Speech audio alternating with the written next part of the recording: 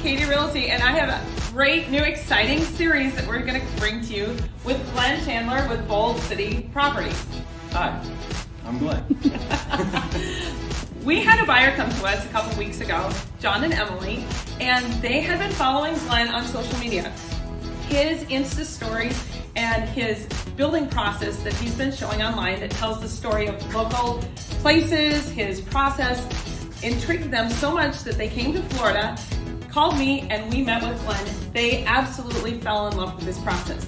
But what impressed me as a realtor the most is when we went under contract with this home, Glenn spent hours and hours putting together a detailed spec sheet and this.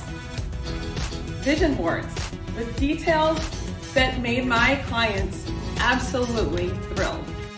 So what I wanted to do is ask Glenn a couple questions about his process, and at the end of this video, you'll have a chance to ask Glenn some questions also online, and we'll come to you next week and answer those questions. So where we are now, we are at the almost closing the walls up phase. You have a lot of time goes into when the walls are open to add all the electrical, figure out where you want certain lights to go, your HVAC system, of course, and then plumbing. That's what we're in right now, and we're just had the ceiling spray foam, and we're about to finish out the walls with insulation. And hopefully in the next few days we will be having some walls put up. So one question I had was, how long typically is the building process? Well, from start breaking ground to the finish, we're at about 5 to 6 months.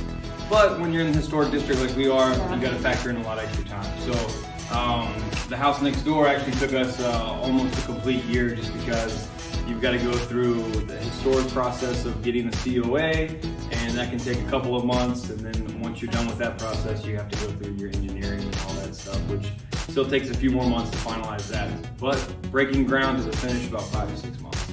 That sounds good. That's actually pretty quick for a custom home. Yep. And then another question I had, your inspirations and ideas.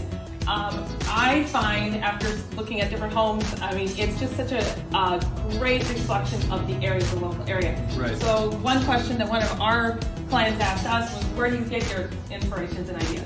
Actually, for this home, there's a home on St. John's Avenue. Oh, really? A brick cottage home, yeah, that I drove by one day and I was like, I love this home, it's beautiful. And so we try to, find other homes that have, were built 80 to 100 years ago in this area, and then we try to, try to mimic what was there, but just add our own little touches to it. But also, I follow a lot of, local designers that have been really inspirational in helping me. Johnny Mac, one of those, who's always been a big, inspiration to me, and just follow where others have gone before me. That's awesome. Follow their lead a little bit. So that's awesome. Well, I know for me, with John and Emily, they were so excited to actually finally meet you. Yeah. When they first called me, they were like, they sent me your Insta link, they sent me, and they were like, whatever we need to do, we need to meet this builder. That's great. So to me, that is such an important thing. It took the building process from a normal building process, but it created the story of the home, the story of the area, and you did such a great job at it that it made them want to live in this area, which is very near and dear to my heart, because my real estate office is right there on St. John's Avenue, so is. And my home is 3 streets up from here. Yeah, and mine is about 5 blocks this way. We live, work, and play in this area, right? So if you have any extra questions, at the end of the video, type in your questions, and we will come to you next week and give you updates on progress next week. Yep, thanks.